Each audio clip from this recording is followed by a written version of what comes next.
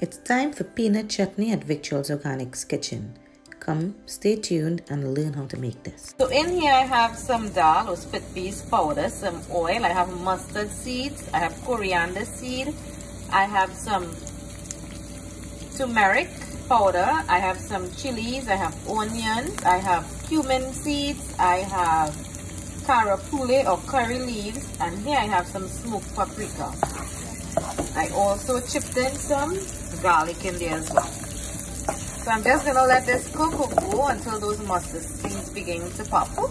This has been going for about 5 minutes now. I have it on medium heat. So you don't want it on a high heat because these dals or split peas seeds would probably burn and not be cooked. I mean, it will be very hard. So you just want it to take its time and all saute up and cook and release its flavors.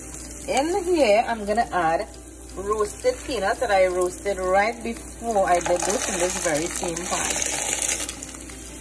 Roasted peanuts and tomatoes.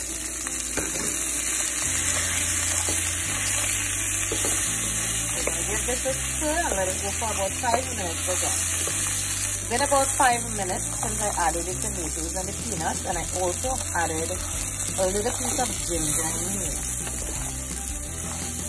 I need to have ginger in everything that I eat. So it's almost time. As you can see, the tomatoes are quite roasty. And I'm just going to pour all of this into the blender.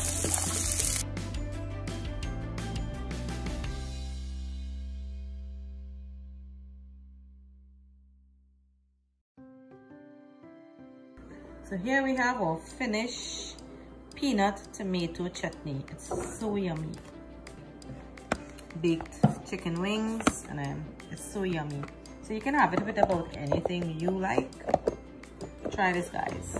You won't regret it.